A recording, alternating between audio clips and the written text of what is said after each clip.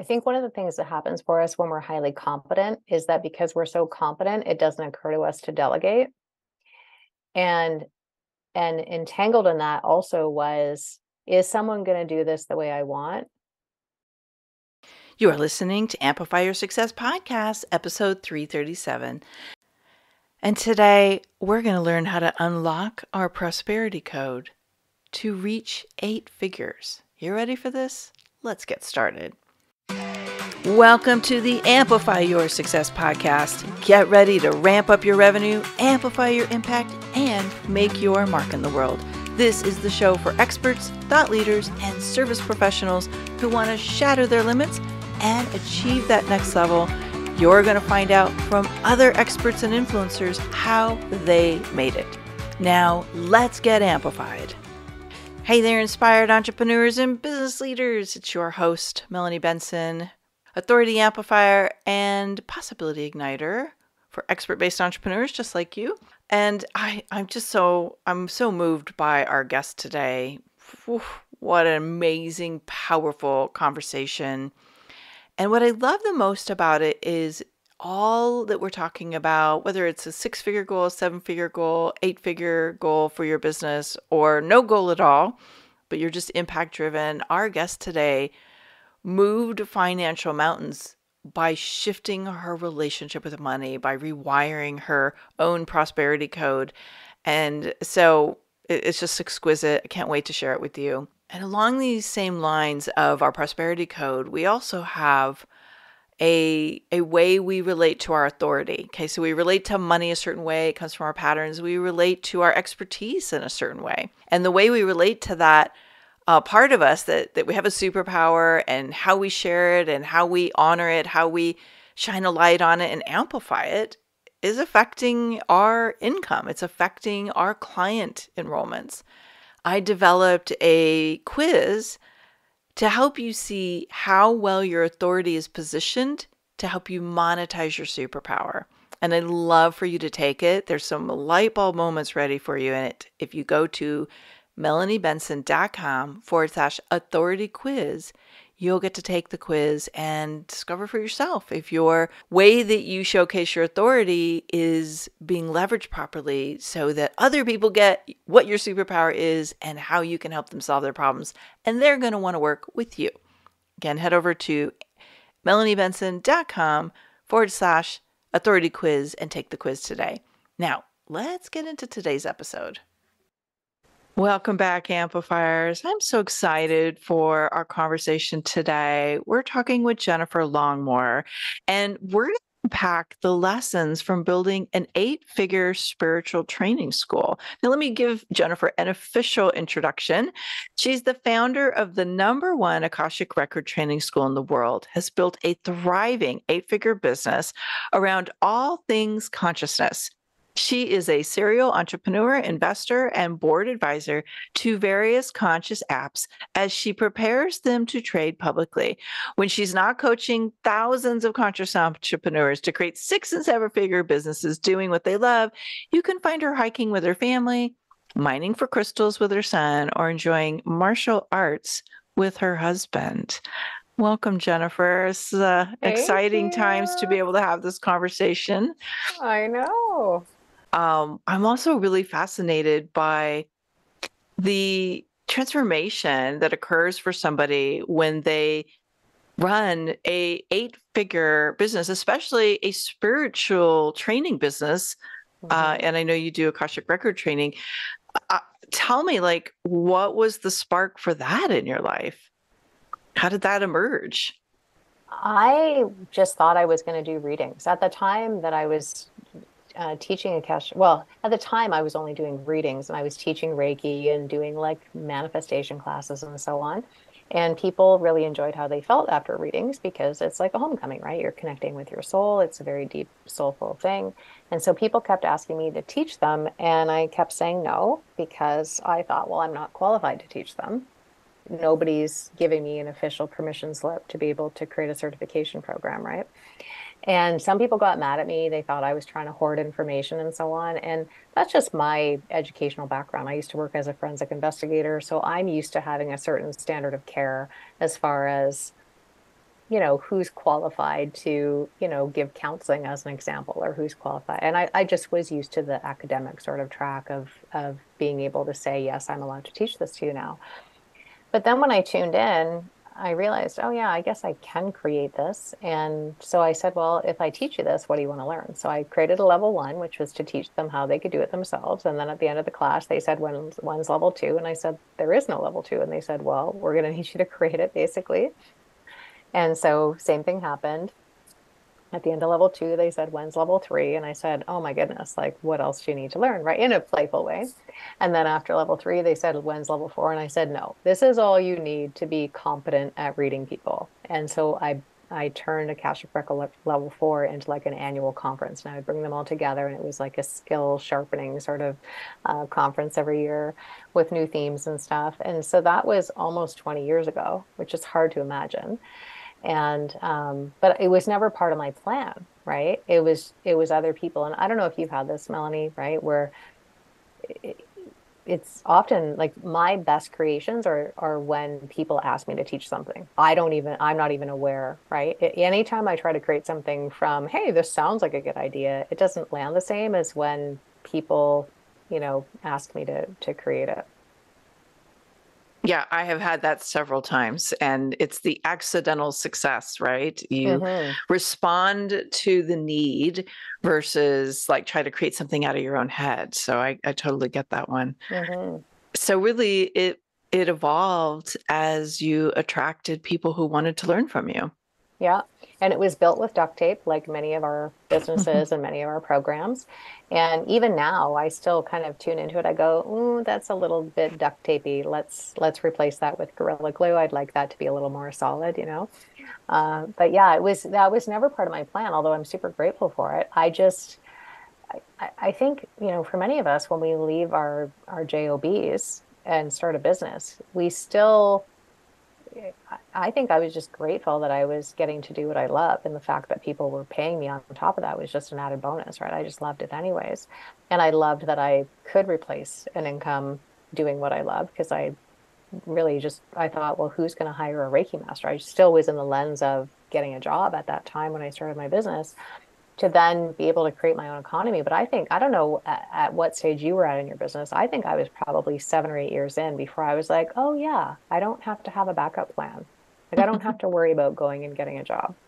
I never had a backup plan. I was all in, burned the bridge. I'm not going back, and it was do or die. So, yeah, I probably fantasized a couple of times, like, okay, well, would it be better if I just got a job? And I was like, I am so unemployable. This is never happening. So, Hmm. I think for me, it wasn't a backup plan. It was, yeah, I got to do this. So I had a little Hmm. bit different um, driver, I think there. Yeah. So here's one of the things I'm so curious about, in the journey that you've been through. And I'm imagining I'm going to channel the listeners of Amplify Your Success because I imagine they're going to want the answers that I'm curious about. As you make a shift from significant income levels from 6 to 7, from 7 to 8, I believe there are pivotal moments, Hmm. something that you either decided or learned that changed, or that helped you make that leap. And I would love to unpack that if you don't mind. Like, what do you think Hmm. was the shift that made it possible to go from 6 to 7 figures, first of all? 6 to 7 figures. I had to I think one of the things that happens for us when we're highly competent is that because we're so competent, it doesn't occur to us to delegate. And and entangled in that also was, is someone going to do this the way I want? And are we going to have, like, I was raised in a house with broken promises. Now, I don't say that from a victim stance. I just know how much these things impact our ability to make money and grow and so on. So I was used to broken promises from people that were supposed to support me. So I just had this unconscious expectation. And so, as we know, like we're always going to bottleneck when we don't call in enough support. So part of it was, well, hire, like I do think you can get to 7 figures without any team, but I think that's going to be a very tiring road. most of us in a service-based business, I think, can get to about 250K with burnout. Burnout will be a side effect. We can get there, but then we realize, okay, this is going to really be an issue. And then I think that, once I crossed over, well, then when I would get to about 500K, I thought, okay, well, why? I don't need any more money. Live a simple life. I only really need to make 5K a month to live comfortably. So why am I going to keep doing this? I felt like I was working way too hard to get there and I didn't need to. But then I had to check myself and say, okay, well, none of this is about need. This is about desire. This is about serving. This is about impact. So if I take need out of the equation and I don't need to make this, then let me reevaluate why I would allow myself to call in seven figures. What am I going to do with that money? So the cool thing about that is that all of a sudden, I was guided to learn how to create my own brokerage account, right? To be in control of my money and find a home for my money and let it compound essentially and let the garden grow, so to speak, and let the garden cross-pollinate. Then I was guided to go into real estate just to learn more about money and compounding money and really learn this thing about I don't have to be the sole source of generating my income. Like I can send my money to work for me, right? And I think that's part of what got me to seven figures. But I think that happens for a lot of us. By the time we get to mid six figures, we've learned the art of the ask. If we look at the money receiving sequence, we've learned the art of the ask. We've learned how to receive it. What we struggle with is holding it. We can either feel guilty about it, for sure. With me as a healer, there's all kinds of judgments around, me being all about the money or me being selfish or me being less spiritual because I'm actually growing a company that, I don't know, employs people and, all kinds of stuff, right? And so that was all tied in there as well. And then I would say within that journey as well, I had to realize, oh, I'm not a coach. I'm basically, well, I'm not a healer. I have a healing school. I'm the CEO of a training school. And so once I could treat it like a proper business instead of it's all about me, not that it was ego, but I mean like people not paying me wasn't personal. That's just something that companies deal with, or people ghosting on a sales call. That's not personal. That's just part of running a company, right? So it allowed me to not make things personal. It allowed me to make better business decisions and see things from a 360 vantage point that then allowed me to see the seven figure opportunities that I wouldn't have seen if I still felt like every month had to start with how many clients do I need to onboard this month in order to hit my goal? And, this hamster wheel that we can get on. Mm, so well said. Oh, you said so many things there that were gems. A couple that I just want to circle back to, and there's a segue here, but this it's almost like by focusing on impact, like what is it that I want to do, and realizing we can remove ourselves as the sole wealth creator, right? And like our money can start to work for us on behalf of us. Like that is so powerful. And I know you do a lot with prosperity codes, so we're gonna have to come back to that in a minute.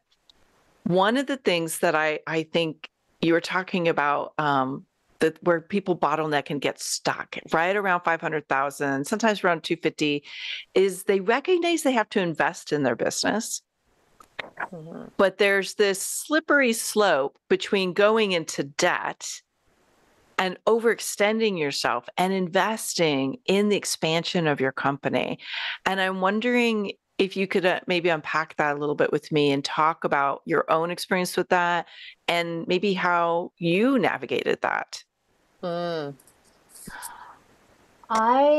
Okay, so when I first started my business, the very first year, I went from feeling like I was working for pennies an hour to all of a sudden I had a waiting list in 3 months because I started smartening up and just really working with energy and, getting out of my own way and just realizing I have to detach from what will people think of me, especially my old career, right? Will they run into me at these psychic fairs and think I'm a total wackadoodle? Well, maybe they will, and that'll be okay. I don't need them to like me. They're not my clients anyways. That's not who I'm speaking to. I can give myself permission for people to be, because there's a polarity, right, of people really thinking you're wackadoo and then people being way too clingy and putting you on a pedestal, and of course everything in between, right? So I can be okay regardless of how people feel about me because I know my heart and I know what I'm here to create, right? So that freed me up. Point is, I ended up scaling to six figures very quickly, and that was before social media existed. That was when my first website was digital, meaning like they would take a picture of my copy and upload it to the website. So if you had a spelling error in there or you had classes and you wanted to change dates, you always had to go to your web designer, right? To change the date, they'd have to retake, the pic and upload it to the website and stuff. So I grew my business through speaking gigs and networking groups and stuff back then. And anyways, that first year, I was just ridiculous. I had no concept of time. I didn't block out anything for meals, working out, social time, anything. I was seeing people in all different time zones around the world, and then I started getting resentful and it felt weird. Why do I love what I do, but why do I really not like my business right now? And why do I love my clients, but then why do I also, not want to talk to anyone? I didn't like that feeling. And so out of the blue, this synchronistic event, which of course is the case, right? I got this email, but from this woman who was teaching people how to bring things online. I was not online. I was not actively list building. Hey, if you want me to email you stuff, let me know, right? I had a list of 650 people, and those were all paying clients. I did not at all grow my email list. And so I felt like I was getting a PhD in online marketing, but the point is, I knew I needed to do that because I could see where I was bottlenecked, and I was working way too hard to make, let's say, 100 to 150K a year. Like it's just not sustainable to have a call me when you need me business model. I was charging $100 an hour for readings, you know, teaching classes on the weekends, 7 days a week. I was just always going, and so the fun thing about that was that although I mean, coming online was a thing. All the lingo I had to learn about lead magnets and freebies and e-zines and teleseminars and the technology. Oh my goodness, I'm such a tech-phobe, right? So there was so much growth. But the point is that I was really burnt out. I decided that was not sustainable. It was starting to feel like I was back in forensics where I was living for the weekends and super burnt out and stuff, and that was not what I wanted to create. So I hired this woman and I had $17,000 in the bank in savings. That was my security blanket. And her coaching program was $17,000. And I call it the gulp factor because I was like, I know I need to do this, but holy crapola, this is literally taking away my security blanket. I'm going to have to get serious about this. I'm going to have to do everything she tells me to do. I have to really trust that this is the right person. And I did. And I quadrupled my income very quickly. And I went to one of the masterminds, and I was standing in the front of the room and people were exceptionally rude to me, like really mean. I have no, how am I supposed to respect you as a healer when you're only charging $100 an hour? And I'm not surprised that client attraction isn't as easy for you as it could be because I can't take you seriously unless you're charging 200 and whatever. And uh and all of those people, every single one of them approached me as soon as I finished my mastermind hot seat. And they're like, hey, can I book a reading with you this weekend for your old rate before you raise your rates? And uh, and I thought that was interesting. So I agreed to it. And this one woman ghosted me. And she's like, oh, it just didn't work for me. Maybe you could come to. And so this was when I was in this servitude energy, right? Of like, oh no, let me make it super easy for you. And there was something about that which I needed. I was so grateful for that because I got mad, but that good kind of mad where you're like, I'm done. And it was a pattern interrupt, right? So I said, well, you're welcome. I'm going to be heading home now. I need to go to the airport. You're welcome to book with me, but my new rate is 250. And you're the one that coached me on that. And I said it nicely, right? But if you want to book, great. And all of them actually booked with me at that new rate. But then I leapt into this because that's all I knew, a 17K package. But that investment, right? I call it the gulp factor because I do think that we see it a lot in the coaching industry where sadly people are going into sizable debt. Sizable debt. to work with coaches, not because, and it's not even the coach is bad. It's just that people aren't tuning into what they really need, or they don't ask the right questions, or they just don't the right research or whatever. Additionally, like if you want to be seduced into a bright, shiny object, there's a lot of copy out there that's going to seduce you, but there's going to be no substance in a container that seduces you into it. Do you get what I'm saying? Like, what am I actually getting? What results are being promised? That kind of thing. So, point is that it's not that I went into debt, obviously, but I had no security blanket. But it forced me to get real with myself and say, is this really a priority? Like, are you really done with this pattern? Are you willing to be all in? And so I was used to, by the time I hit 500K, I was used to making constant investments in myself. I didn't go into debt from the 500K, but there certainly have been stretchy moments. And I know we've all made bad investments too, where we're like, yeah, I should have asked better questions, or I didn't honor my intuition. And I wish I had have, done things differently. I don't know that we need to go into debt to get it to seven figures. I didn't, but it changes when you have to start bringing on new team members, and especially highly qualified team members. Like once I brought on a COO, like that's a different investment, right?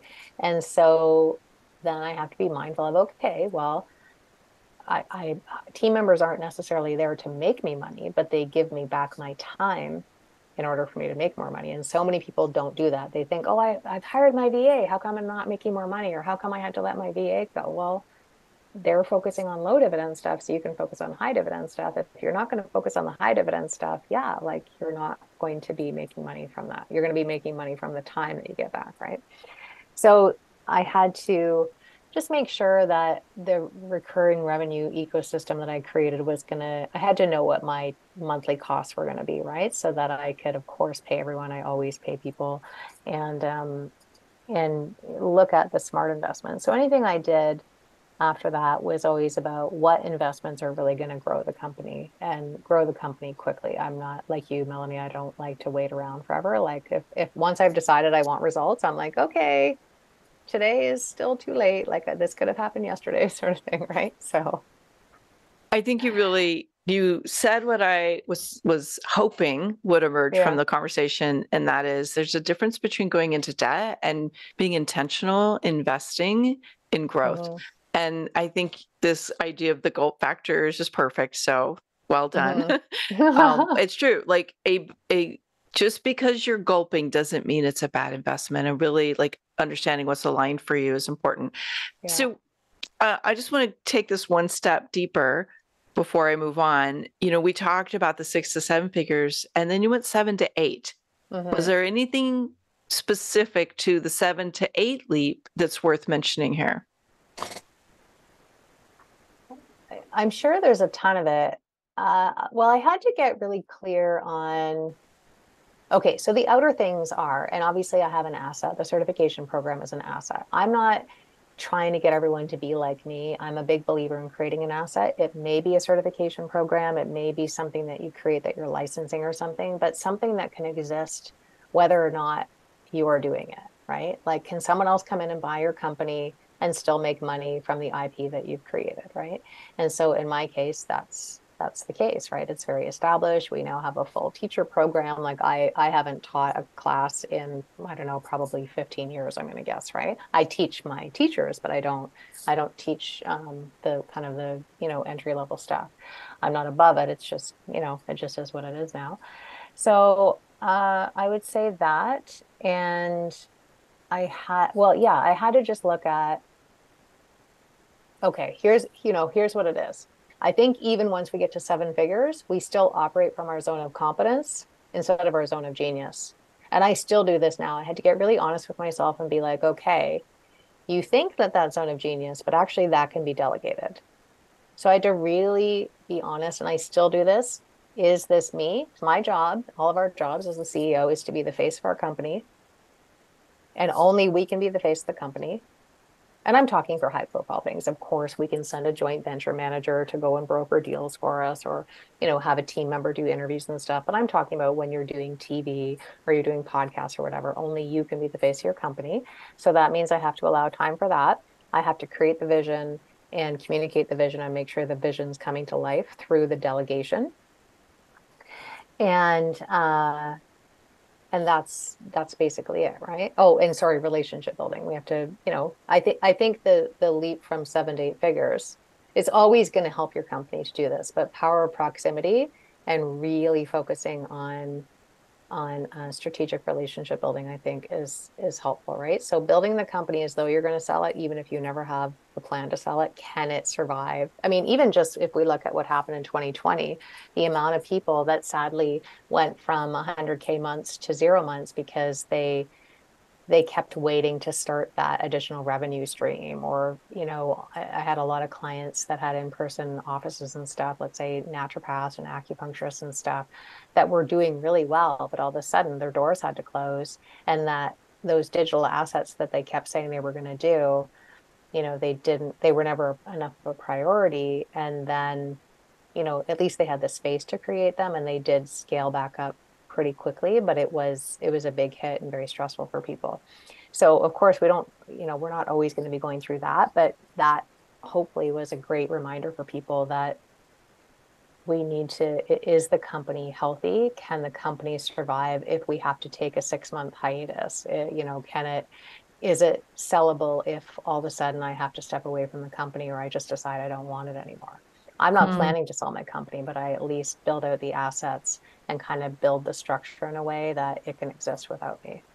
Oh, so smart. Wow, there's so many gems in there that I think as you're listening in, you're probably going to want to listen to this 3 or 4 times, because I have a feeling you're going to hear what Jennifer just said differently as you grow and evolve, and maybe even start implementing some of the things we've talked about here. Um, Jennifer, I want to learn more about what you call a prosperity code. And I Mm-hmm. know you have a resource that we can share with everybody in a second around that. But I'm just curious, in terms of the success you have and the success you're witnessing and the people that go through your programs, how important is it for people to understand their prosperity code? And maybe, I don't know, maybe there's a piece that has to shift for them to really unleash the flow of prosperity in their life. Mm-hmm. I love that question. Yeah, it's so, all these years I was guided to talk about wealth consciousness and stuff. It was only in 2020 when I was like, what is happening in the world? And I need to help people. There's so many people that need support right now. I had so many people reaching out. I wanted to know, what am I actually coded for? Like, what am I really supposed to focus my energy on right now? And what can I step back from? And so in my chart, unbeknownst to me, which I should have known, was that I'm here to elevate wealth consciousness. And there's many layers to that. But all this time I had been teaching that and wondering why. Why am I teaching this? Like I'm supposed to be teaching, spiritual consciousness. And it's not like I didn't know this, but at that time I thought, of course, like we can't be saying we're elevating consciousness and then bypass wealth consciousness. It doesn't work that way, right? It's all consciousness. So we're either elevating consciousness or we're not. And not that I like to be black and white, but I mean, in that situation, it kind of is, right? And so part of it ties into, what am I coded for? We have a whole life path, or we have a whole soul blueprint for this lifetime. But the prosperity codes I'm talking about are, now what? In a post 2020 world, what are we coded for? What's the role we're meant to play in this new world that we're living in? Beyond kind of the overarching themes of our whole lifetime, right? And so I'm not meant to be a part of the old world. I can be witness to it, and I can get it, because we're all navigating, we're all straddling this paradox of, we still kind of have a foot in the old world. It's not fully dismantled, but this new world isn't created. But I'm specifically coded, as are many of us, to help us all get over this bridge, right? Whereas other people are here to help people, um, deal with the fallout of all of the dismantling, and everything in between, right? And some people are going to be coded to really offer sort of 3D services. Let's get you into your body, or let's make sure you're fed, or let's make sure, whatever. And others of us are meant to be channeling or transmitting new healing technology, so to speak, or whatever. And so it's important. I mean, we can do that in the Akashic records, of course. There's a lot of places to find that out, right? I think even human design and astrology and gene keys and things like that can help people get a little more clear on that. But in that, we're all in an ascension journey, whether we realize it or not. And even if we look at people and we think, oh, they just are not intuitive at all, they just go through life. Like none of us are on the frequency on this planet right now is so strong. Unless our souls are really old and have been already calibrated to really potent frequencies, we just wouldn't be able to be on this planet. It would be impossible to come here because we have to deal with energetic resonance, right? And people's bodies would literally like implode on them essentially, right? Because they need to be able to hold more light. So even people that we can look at and say, oh, they just seem to kind of go through life on autopilot. We're all here at this time for a reason. And so the more we tune into that, but the codes are changing, right? So for example, consciousness is the new currency. More and more people are investing in it. More and more people are using that as the starting point for manifestation. So in the old world, we used to do in order we started the manifestation process through doing. I'm doing, then I'm being this identity. I'm being a banker, I'm being a healer, I'm being a coach, I'm being whatever. And because of what I did and who I became, I now have. But the new way of creating prosperity starts with I be the frequency, I calibrate to the frequency of what I want to create. That then leads to inspired action, not doing, but inspired action. Same thing, different vibe. And then I have, right? And so in that, we're working a lot more with consciousness, but more people are selling consciousness. More and more, like a greater percentage of the population is recognizing that they need to invest in consciousness. And then within that, we're all coded to make money a certain way. So like I said, I'm here to elevate wealth consciousness. So when I focus on that, I do well, not because I'm trying to make money from it, but because I'm living in alignment with my coding. As right now, we've just stepped into a 3-year cycle of spiritual maturation, which is also spiritual mastery. And that means that this is the year where if we're not in alignment, the universe is going to get us into alignment. And that might look like a universal 2x4 for some people. And that might look like little tiny tweaks, right? I know I'll be tweaked. I don't think any of us have 100% alignment ever. I think that would be, pretty arrogant to think that. But for those of us that are really deciding to be aligned and to keep stretching and being clear and living in the awe and wonder and living in the curiosity and being open to getting the downloads, we're going to have a far less bumpy ride. But for people that choose to resist it, it's almost like a universal law. It's going to move us towards alignment, whether we like it or not. And it's either going to feel like we're baptizing kittens, or it's going to feel like, a nice, smooth chocolate sauce ride on a river and a boat and, coasting. So we'll I'm gonna each have our claim the own way. chocolate sauce, by the way. Totally. Yeah, we can feel that, right, in our body when things are nice and smooth. So it's a little bit, I mean, there's a lot to it, but there's new, just like people will be tasked with downloading the new business templates. And Melanie, I'm sure you're one of those people because you're always plugged into that world, right? Of like, how are we doing business now? The way we used to do business pre 2020. I mean, even by the time we got to 2019, I think most of us were kind of sick of some of the marketing tactics, right? But there's literally no room for those now. We're already seeing it. We're just seeing the transformation in front of our eyes.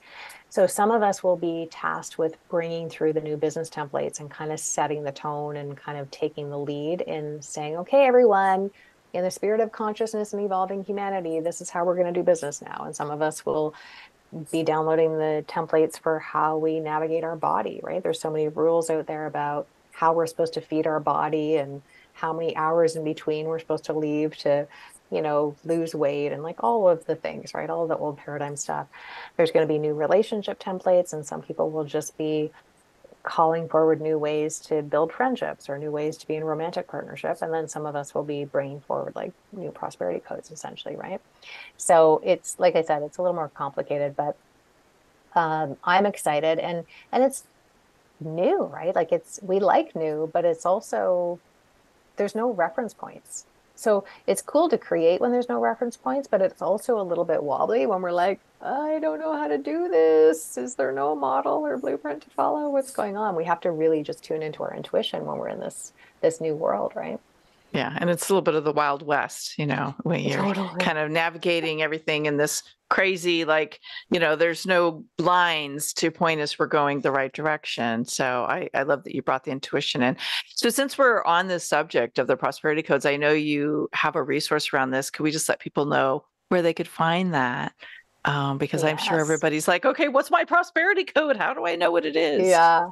Well, I've created, I mean, it's kind of a quiz slash assessment, right? And it's called the New Earth Prosperity Code. So the whole point of that is to get clear on where am I now? Like, what am I now being called into that I wasn't in a pre-2020 world? What's being asked of me? What's going to need, where am I, how close am I to really being in alignment with my prosperity codes? And what needs to be calibrated in me or based on what I answered, what's the best way to focus my energy right now? What's the best way to focus my tasks? So people, that's a free resource, and you can go to souljourneys.ca/prosperity codes, and that will take you to the assessment, which is free, and you can find out. And we give you a very comprehensive report, so you're not just left going, oh, here's my archetype, and that's it, and I don't know anything else. Great. We will link that up in the show notes, and I'm going to do it because I'm now super curious. You've painted such an extraordinary picture of this fine tuning, and I think this could be a great asset to help with that process. Okay. So souljourneys.ca/prosperity codes to download that. And again, we'll link that up for you. So Jennifer, we've covered so much ground, and I think there's so many things I would want to ask you, but just for the sake of time, I want to ask you a fun question as we wrap up. I think you've done a lot of bold things and made a lot of bold moves and taken a lot of bold action. What would you say is the boldest thing you've done up to now to be able to amplify the reach of your work in the world? The short version, sorry, just for sake of time. Well, I would say, I invest multiple six figures in myself every year. That's pretty bold. And it's not to say that I'm wonderful. That's just, I'm growth minded. I think that can feel like a bold move. But even as you asked me, I thought, you know what? It's the things that I actually said no to that might have left people feeling like I was being a big bee because I didn't want to participate in their thing. And it wouldn't have been that. It's literally just, does this feel aligned? Is this a priority? Do I have space for this? Can I really honor this? And or even like, I'm a zigger when everyone else is a zagger. So I'm not going to be part of the Cool Kids Club. I purposely don't participate in the Cool Kids Club. I actually try to cross-pollinate with a ton of other different types of business models and go to things that, and I love the online world, don't get me wrong, and there's a lot of amazing people in it, but I don't need to constantly be in that fishbowl, right? I want to be constantly cross-pollinating. So I've been given many opportunities to compromise my integrity so that I can be seen on the same stages as certain people because that's going to make me look good, or because, that's what everyone else is doing, or that's supposed to be the pinnacle of success. But if it really felt misaligned, or I just felt like, and you get this, Melanie, because you're a 6-2. Yeah. As a 6-2 generator, I have a high standard of integrity and I love my community. I am not ever going to introduce them to someone that I can't personally refer my business to. Doesn't mean I will refer it, but it just means that I'm even more protective of my clients than I am of myself. So if I can't refer my business to them, then I'm definitely not introducing them to my community. And that's not a popular opinion because, of course, I could have had maybe, 10,000 new email subscribers every time I compromised my integrity and was linking arms with people on a stage that felt gross to me. But why? I'd rather spend $10,000 getting 10,000 qualified leads from a Facebook ad, right? Not that I'm even doing that, but you get what I'm saying, instead of doing that. And so it's not to knock people that do that. I do understand that, of course, there's a value to borrowing other people's stages, so to speak, and there's certain things that we do for authority positioning and stuff. But I do draw the line at feeling like I need to take, like doing things that make me want to have to take a shower after. There's difference between amplifying with alignment and amplifying by sacrificing what feels aligned. And I Yes. literally feel like you're channeling my brain as you answered that question. So it was so profound for me to hear what I've said a million times come through your mouth. So of course, and we're talking about 6-2 generator, I'm a 6-2 manifestor. We're talking about human design. In case you're thinking, what is she talking about 6-2? Yes, just profoundly moved by that share. And I think what you hold space for, what you are a leader and I think a champion for, that I also share, is alignment. And when we do things from the space of alignment, there's something so exquisite that when we're out of alignment or we're doing things that don't feel right. I actually said no to a whole bunch of things in January and February, and I didn't know why, because I was like, oh my gosh, I really want to be there. This is so what I want. And everything in my body was saying, no, don't be there. And I've had this experience my entire career. And sometimes it was like, nope, you're not working with that person. Nope, you're not going to that event. Nope, you're not going to like collaborate with them. And I never knew why, because it was like, oh my God, this is such a great opportunity. And I now know, and, saying no to those things at the beginning of years because there was a death in our family unit that I had to tend to and be present to. And if I had been gone at all these events, I would not have been able to be, doing what I need to do. And our inner knowing, we know what feels aligned. And I love that you're also, sharing that this is the way to our prosperity. This is the way to abundance of all kinds. So Jennifer, thank you so much. You're such an extraordinary human, and I can't wait to, dig deeper into all of the gems that you bring to the world through your prosperity codes. And as you're listening in, if you have found this to be as inspiring and as moving as I have, I would love for you to share this episode with at least 3 friends who may want to unlock their prosperity code and maybe just need a little reinforcement to really trust their intuition and amplify their genius in the world. So thank you, Jennifer. Thank you. Thanks for tuning in today, Amplifier. Be sure to join us right now in the Amplify Your Authority community at authorityamplifiers.com, and I'll share my 7 proven tips to be a highly paid expert that stands out in a crowded market. Plus, we're going to keep this conversation going, and I want to hear from you how you're going to amplify your authority and make a greater impact. Before you go, please take a minute to give our show and our guests some love over on your favorite podcasting platform. Subscribe, rate, and review. Leave your full name, and I'll spotlight you and your authority on social media.